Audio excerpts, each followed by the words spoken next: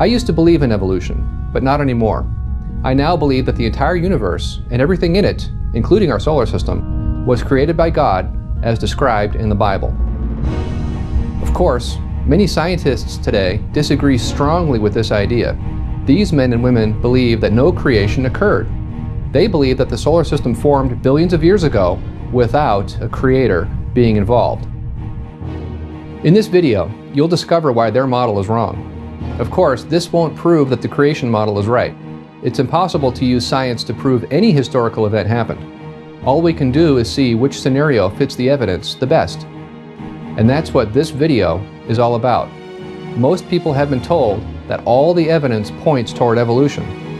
As we tour the solar system together, ask yourself this question: are the planets and moons consistent with these evolutionary ideas or not? I think you'll see that the answer is no. I think you'll see that the evidence is perfectly consistent with the creation viewpoint instead. So let's discuss these two opposing models. The creation model is based on the Bible. The Bible says, "In the beginning, God created the heavens and the earth." The Bible doesn't give us a specific date for this event, but from other passages in the Bible, we can calculate that this would have been about 6,000 years ago. On the other hand, someone who believes in evolution denies the biblical account.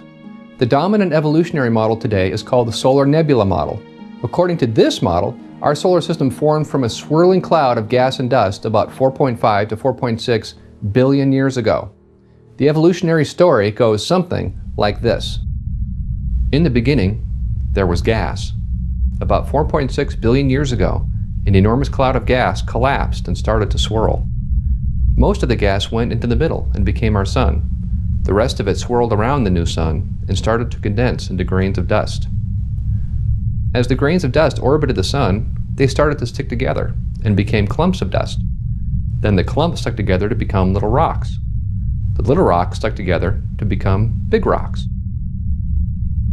After enough time had passed, the gas had turned into huge asteroids. These asteroids stuck together to become the planets we see today. Astronomers have a special name for these asteroids. They're called planetesimals, which means little planets. Since you probably haven't heard this word before, I'm going to call them asteroids instead. It means basically the same thing anyway. For example, most secular astronomers believe that the asteroids we see in our solar system today are leftover planetesimals that never quite got it together to form planets. Evolutionists are confident that their model is correct. After all, it explains why all the planets orbit the sun in the same direction. It also explains why the solar system is flat today, with all the planets lining up in a disk shape as they orbit the sun. Plus, it explains why the inner planets are rocky, and the outer planets are made of gas and ice. Supposedly, the heavier rocky materials were able to condense close to the sun, while the lighter materials were more volatile and could only condense further away from the sun. Sounds good, doesn't it? The problem is that it doesn't work. It turns out that you can't build planets like the evolutionists say. You can build clumps of dust, certainly. We know that dust particles stick together. Just look under your furniture and see the dust bunnies there for proof. Well, experiments in space have shown that dust bunnies will form in a vacuum too. The problem is that once you have big clumps of dust, and maybe even some small pebbles, they don't grow together anymore. They start impacting each other too fast to stick together. Instead, they start breaking each other up in the collisions. Gravity isn't strong enough to overcome this until after the rocks have formed into small asteroids. So, despite the fancy computer animations you see on science videos, there's no way to get from dust clumps to planets. Evolutionary astronomers know this is true. That's why you see quotes like this one in the astronomy textbooks. Once these planetesimals have been formed, further growth of planets may occur through the gravitational accretion into large bodies. Just how that takes place is not understood. So before we even discuss any planets or moons, the evolutionary theory is breaking down already. It can't produce the asteroids it needs to build the planets. Will it do any better when we examine the actual planets and moons themselves? Let's take a look and see. Welcome back to Truth Seekers. So Jay, dust formed into grains of sand, which formed into asteroids.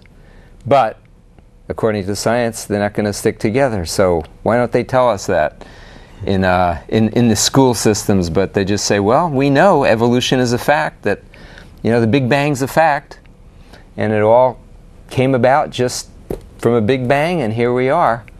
And how many of you guys out there knew about these dust particles and the fact that the impact of them hitting each other, and grains, if they do form, hitting each other, are more powerful than gravity at that point in time, and so that they're not going to stick together?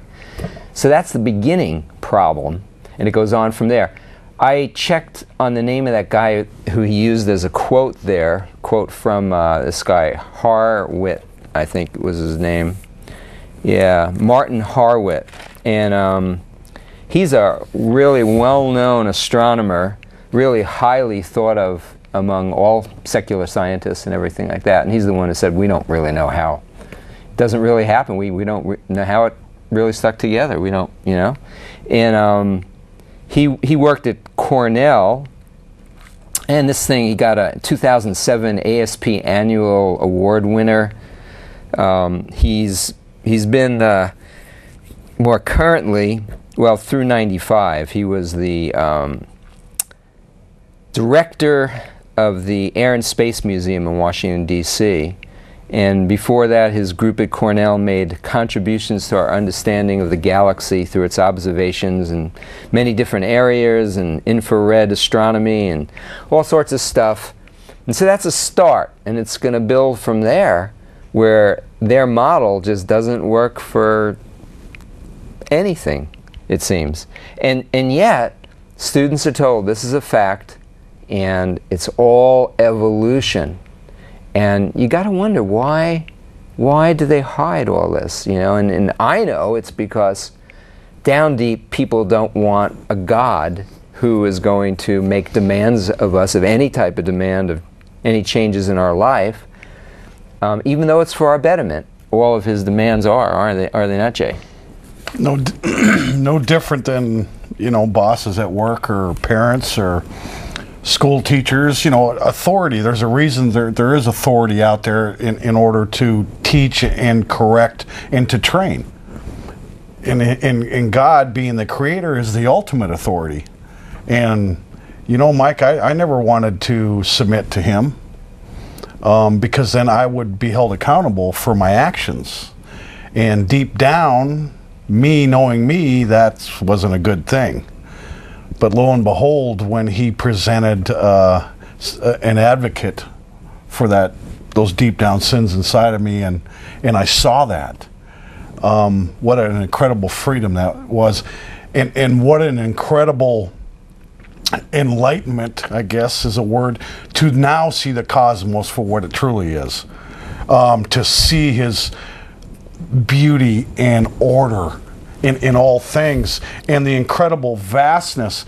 And then you take that, Mike, and you go and look it up in this written word that he left us, and he talked about it 3,500 years ago. Now, stepping back a minute, though, you never would have found it, and I wouldn't have found it, if we weren't troubled by things in reality, in life, that made us wonder about ourselves, about truth. Is there greater meaning?